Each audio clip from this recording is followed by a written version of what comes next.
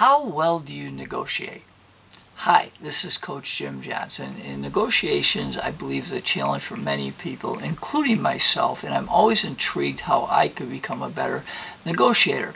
Well, recently I read a wonderful book. I've read some different books and I have some audio programs on negotiation, and this is probably the best book I've ever read on negotiation. Never Split the Difference by former FBI agent Chris Voss.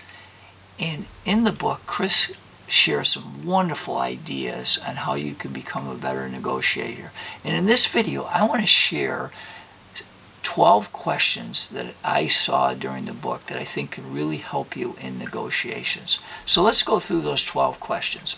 Question number 1, how am I supposed to do that? The key is when you share that with someone, you stay quiet and just wait for their response. They'll end up often negotiating against themselves. Question 2, what about this doesn't work for you? Question 3, what would you need to make it work?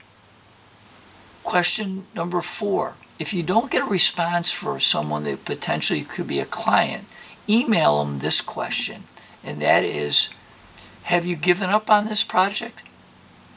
Question 5, when you're reaching out to someone, is now a bad time to talk? Instead of the old, is it now a good time to talk? Chris found that is now a bad time to talk a better way to ask.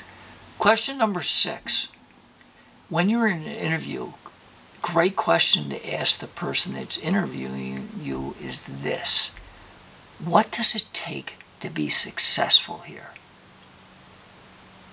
Question number 7, what is the biggest challenge you face? Question number 8, how will we know if we're on track? Question number 9, an offshoot of 8, how will we address things if we are off track? Question number 10, when you're talking to someone that probably has a team they're working with, ask how on board is the rest of your team? The next 2 questions, questions 10 and 11, are questions that you're asking someone when you know they're working with other team members. So question 10 would be, how does it affect the rest of your team? Question number 12, what else would you be able to offer so you'd make it a good deal for me? So in coming up with these questions, Chris had many other great questions in this book. I highly recommend it. But think of different questions and use these to help you become a more effective negotiator. If you enjoyed this video, leave a like and subscribe to our YouTube channel. And if my team or myself can ever help you, reach out to my website, CoachJimJohnson.com. We're here for you. Thank you.